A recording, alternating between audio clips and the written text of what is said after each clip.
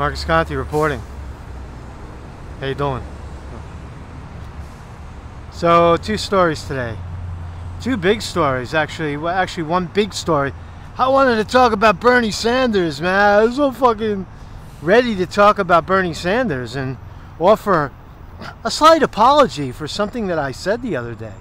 I know it got a lot of people's balls in a knot. Ah, Bernie Sanders people coming to Bernie's rescue.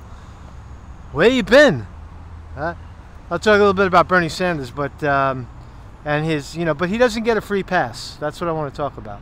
No free pass for Bernie. Those days are over.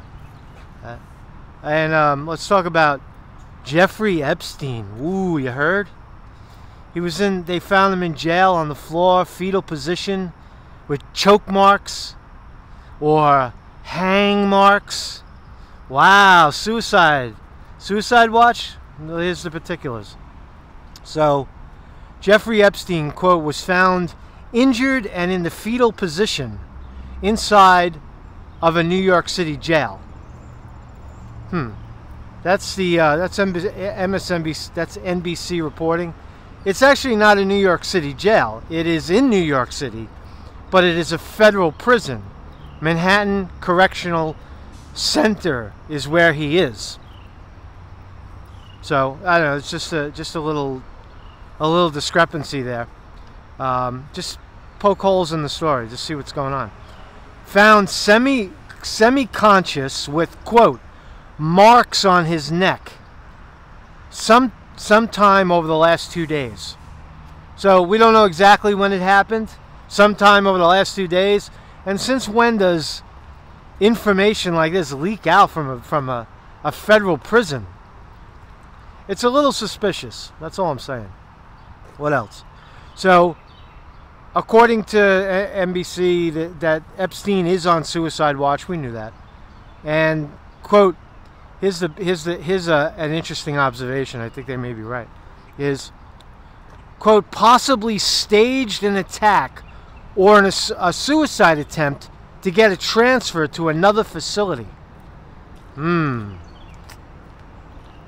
I don't know about that. Where are you going to go? I mean, they got you, right? And that's not usually how it works, right? So, you're in a jail. I don't know. I don't have any eyewitness, testimony to being in a federal jail, but I can tell you that corrections is very savvy. They know a fake when they see it. Everything is cameraed. They know what's going on. You think that they left Epstein in a room by himself without a camera on him? No way. He's totally 24-hour-a-day monitored, right? Right. So where's the bullshit? So there's one more twist to the story, right? So again, to recap, Jeffrey Epstein, the serial pedophile, looking at 45 years in jail, probably compromised some of the biggest billionaires in the world in a sex trafficking, child trafficking ring, owns a Lolita Island, a Lolita Learjet, screwing teenage girls, children, on a plane high above the sky and on an island, is sitting in jail, no bail, and now he tries to kill himself. Or did he? Did he stage it? Is it the Jew? He's making up a story. Oh, I'm persecuted. I'm a persecuted Jew in jail with Negroes. So here's the other part of the story. Maybe, I don't know. Just throwing it out there. So maybe here's another interesting twist that leaked out. A man named Nicholas Tartaglione. Nicholas Tartaglione, Italian, has been questioned in the situation. Mr. Tartaglione is 49 years old. He's an ex-cop. And the cop, he killed 4 people and buried them in his yard in a coke bust gone bad. Nice friends Jeffrey Epstein's keeping, right? You gotta love it. You see the difference between being held on bail and being allowed to live in your $77 million apartment on the Upper East Side of Manhattan. It's a big deal, right? So they're pressuring him, right? He's scared. He's crying. He's making shit up. Oh, they fucking tried to kill me. They fucked my ass. Look at my fucking ass. They fucked my asshole. Oh my God, they fucked my ass. What's up, squirrel? What's up, squirrel? How you doing? What'd you get? Find a piece of pizza? You find a piece of pizza? What are you eating? What up? Oh, you got something. Found some kind of snack. Eating out of the pail. Ah, free. He's free. He's a free spirit. He eats a little out of the pail. Fucking sleeps in the tree all day long. Comes down for some nuts. Gets some squirrel pussy here and there, you know. Or maybe maybe it's a woman who's getting some squirrel mounting. Woo! So Jeffrey Epstein getting fucked in his ass by some guy, right? So why is, just in finality, why is this name Nicholas Tartaglione leaking out from the prison system? And it just happens he's an ex-cop, and he killed 4 people and buried them in his yard over a coke bust gone bad. Why is he hanging out with it? Why is that guy even near Jeffrey Epstein, who's supposed to be in protective custody and on suicide watch? Why is that animal next to him? Well, they're both animals, but why are you putting one animal next to the other animal? Shouldn't you separate your animals?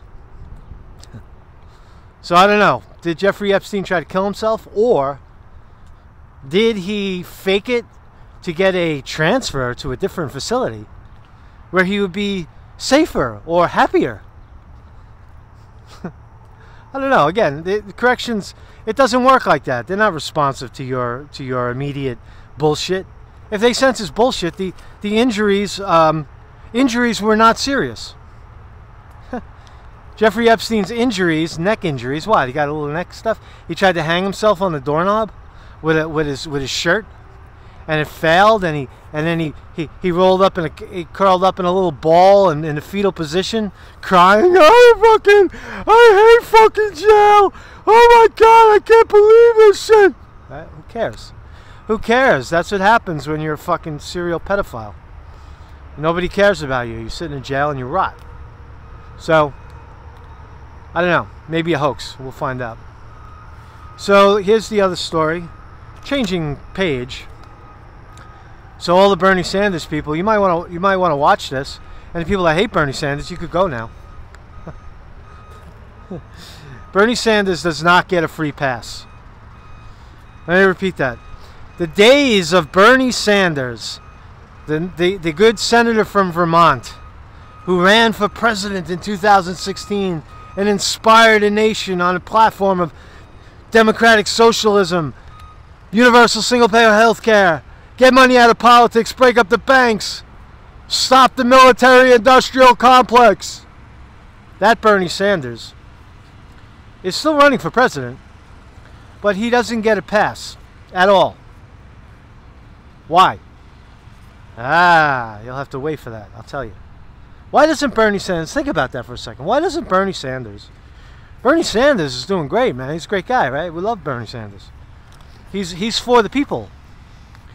Why doesn't he get a free pass? Why shouldn't we play politics and say, no, Bernie Sanders could do no wrong, right? Fuck Trump. Trump's bad. Trump is evil. Trump gave tax breaks to the billionaires. Gave the largest distribution of wealth in the history of America to the billionaires under his watch in the tax breaks. Right? Still instigating insurgency wars, trying to swindle Venezuela out of their oil. Right? Lying, cheating, bullshitting. You know, highly entertaining, but still deeply corrupted by the money, Trump. Right? Why should we, is Bernie Sanders at face value a better choice? Of course he is. But so here's the deal. So the other day I made a report came out that said Bernie Sanders was cheating his employees. Bernie Sanders was cheating his employees, paying them $15 an hour and requiring them to work 60 plus hours a week, which breaks down to about $12, $11 an hour. So, is that true? Well, according to a new report, it looks like Fox may have bent that and said he was paying him 15. All right, but it turns out that he was paying them 17 for 40 hours and giving them health care. But he was, in fact, working them 60 plus hours, which breaks down to about $13 an hour.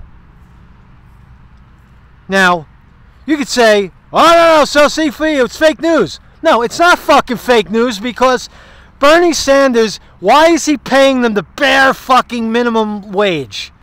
Why? I thought Bernie Sanders, Mr. fucking, Mr. Pay your employees, a living wage.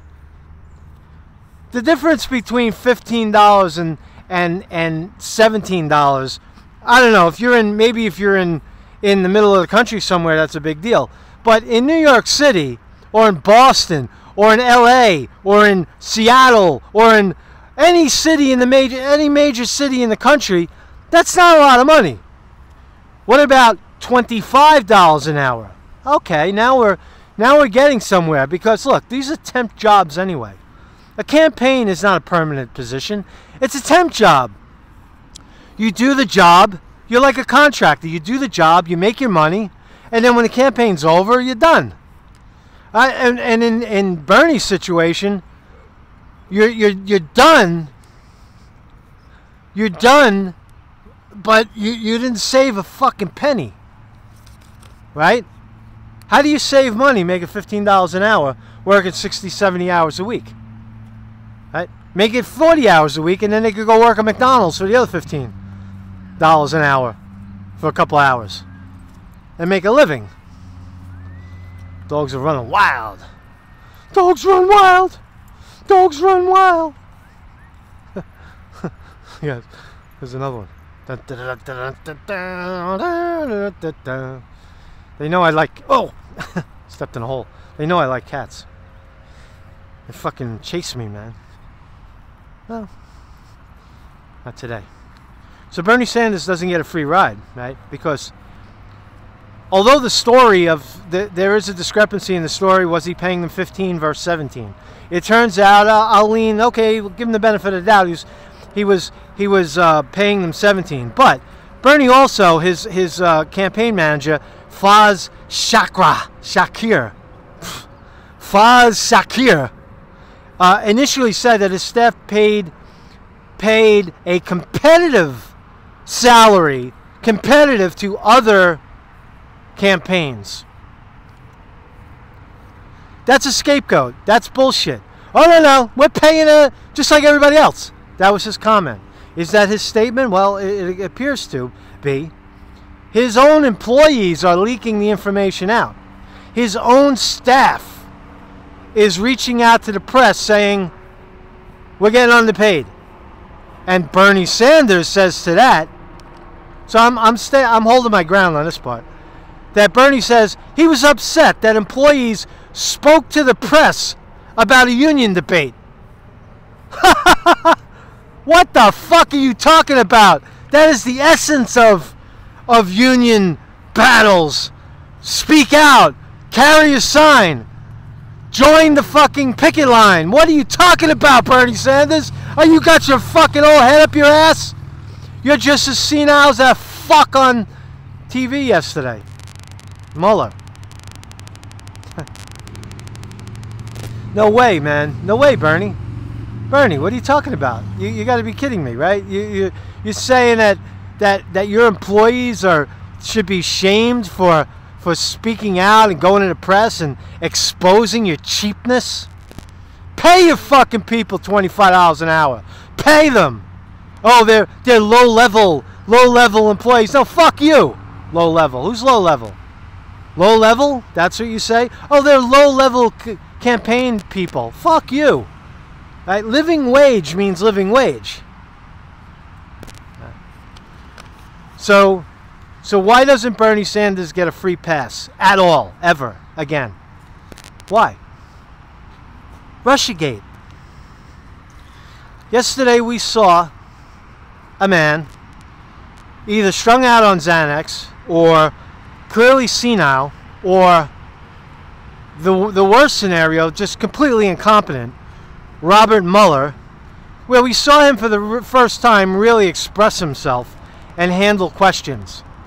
And he couldn't hear the question, and he didn't know what anybody was talking about, and he was like, I can't answer that, and what page are you referring to? And if it's not in the report, I'm not going to answer it. And excuse me, I can't. What did you say? What? What's the question? Right? 3, 4, 5 hours of that bullshit, right?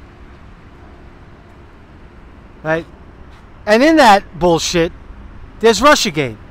The premise of Russiagate, that the Russians hacked the election, is in that fiasco that we saw yesterday. And none of it was ever talked about. Why? Because the people directly involved never talked about it. And that's one you, Bernie Sanders. Because there is nobody walking this planet, not the great I am who walks out in the park every morning, knows the exact nature of Russiagate. Nobody alive knows it better than Bernie Sanders. Why? Because Bernie Sanders was the direct recipient of that dick in the ass. He was the direct recipient in 2016 of Hillary Clinton's dick in his fucking ass. No, this is indisputable, right? That Russiagate, the story of Russia, was a fabrication in the bowels of the DNC, possibly Hillary Clinton's little shack in New York, in Brooklyn, and it was a scapegoat to hide the fact that they got caught cheating. Now, that is the inescapable truth. Regardless of the last 2.5 years, 3 years of gaslighting, and and the Rachel Maddows and all the fake news spinning the story to say that Trump had something to do with any of that. Trump colluded. Trump obstructed. If that's your argument, there really is no argument, because the essence of Russiagate is in the bowels of the DNC in March, April, May, June, somewhere in there, where some brave soul grabbed those emails and threw them at WikiLeaks and told the world of the exact nature of the corruption. But besides that, Bernie Sanders and his campaign all along were telling you about the money laundering, how Hillary Clinton was in charge of the DNC, instructing, trying to get Bernie Sanders to raise money for down ballot candidates, all Democratic candidates. Bernie, you're making all this millions of dollars. Raise some money for us so we could give it to the poorer candidates.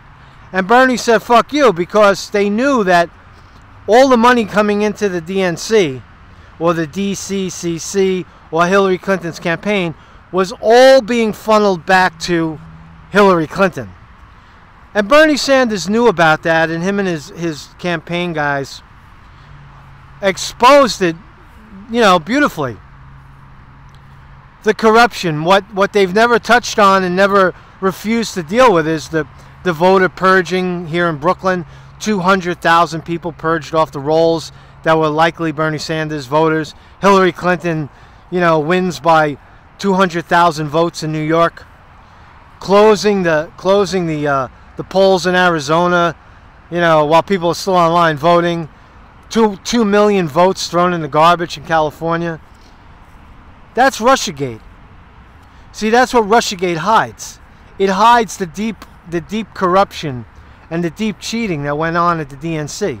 The fabrication of Hillary Clinton, Robbie Mook, John Podesta, Debbie Wasserman Schultz. The fabrication that somehow Russia swooped in and hacked the election is a cover for them cheating. And that is and always will be the indisputable fact. Whether it was the one Seth Rich who dumped the emails to WikiLeaks, that door is still open, and only WikiLeaks themselves can solve that mystery, can answer the mystery. Who gave you the goddamn emails? Come on already. We already know, the publisher already said it wasn't any state actor. So that's why Bernie Sanders doesn't get a free pass. Not today, not ever. Now, on the other hand, and the other thing is Bernie Sanders is not really making any news today.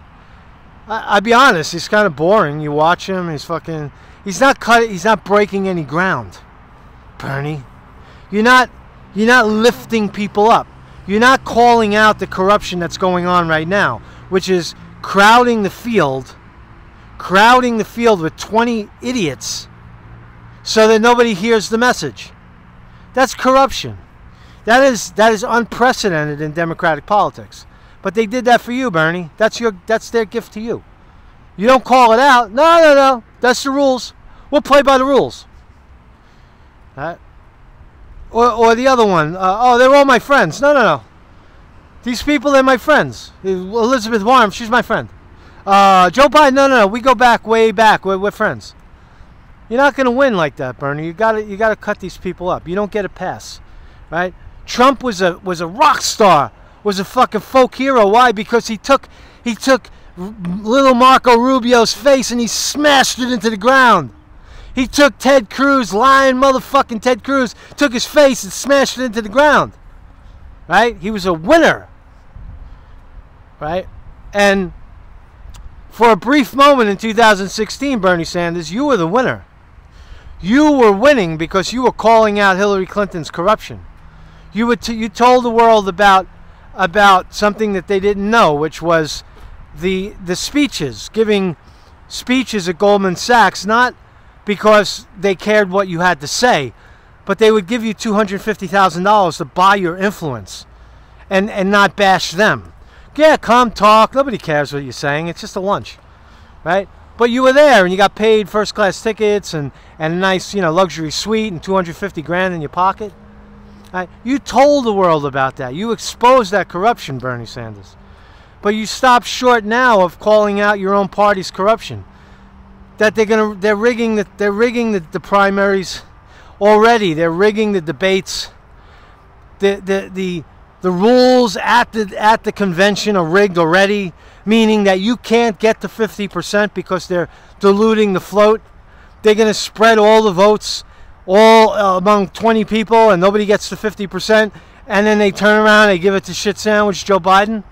You don't think they're going to do that? You're fucking dreaming. That's why you don't get a pass, Bernie, because the sign, look, I know people watching this, you guys either hate Bernie Sanders, he's a socialist, he's got 3 homes, I don't know, he's a millionaire. That's all bullshit, right? His wife's not an embezzler. That's fucking fake stories, right? He has 3 homes. He sold a fucking best-selling book. Give the guy a break on that, right? Guy sells a best-selling book, makes $1 million, buys himself a summer home and calls it quits. I mean, he supported Hillary Clinton. I get that. I get all that. But the fact is, I'm in the deep woods now. I don't even know where I am. But Bernie Sanders does not get a free ride. You can't give him a pass, right? He knows the corruption. Now, if Bernie Sanders, let's just a vision. A vision for you. Bernie Sanders comes out one day, and Bernie Sanders, fuck you, man. Well, I have to talk about your shit? Why don't you get on your fucking YouTube channel and tell people what's going on? Why don't you look into the camera and say, I paid my people $17 an hour because I believed it. Right? Say that. Why do you gotta fucking... They're spinning that shit out of control. Get off your ass, you fucking old fart. You're not making what? Wait for the debate. So, hey, debates in fucking 5 minutes. Fucking Joe Biden. Fucking Trump. Blow it. It's fucking bullshit, man. Get on the fucking YouTube and tell people what's going on. Get off your ass, right? This is what I'm trying to say. But if Bernie Sanders wants to use his platform, what he could do, the one move that would change everything. Bernie, you want to change a game changer? You want the game changer? You want me to tell you what the game changer is? It's easy. It's obvious to me. What you have to do is you got to look into the camera.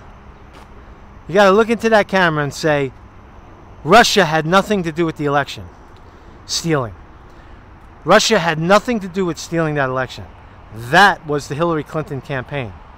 In cahoots with the then President of the United States, Barack Obama, and Loretta Lynch, the AG at the time, who gave cover for the whole thing, and a corrupt FBI. Say it, because that's what happened. We know it. We know that happened.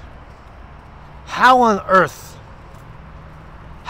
could you accuse the Russian government of hacking an election,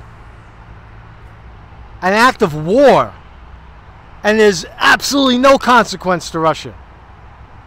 Why? Because it's not a true story. Everybody with an IQ over 70 that's been following the thing from the beginning knows that. To blame Trump, it's ridiculous. Bernie, that's why you don't get a free pass, man. Sorry, mate. Sorry, Bernie. Now, in terms of policy, you still hold, Trump's policy of nothing for anybody except billionaires, as opposed to what Bernie is, pitching for. And it's still no comparison. If Bernie Sanders is the candidate, Bernie Sanders will win the presidency. I still stand by that. There's no doubt about it. And will I champion for Sanders? Absolutely. Absolutely. Based on the financials. Right? But can he get to that point? Does he have the balls to do it? He doesn't see the opening. The opening is to call out the corruption, Bernie. That's all you got. You have to point to it. Yeah, it is the speeches, and it is the emails, and it is all that stuff, but it's the cheating. The overt cheating.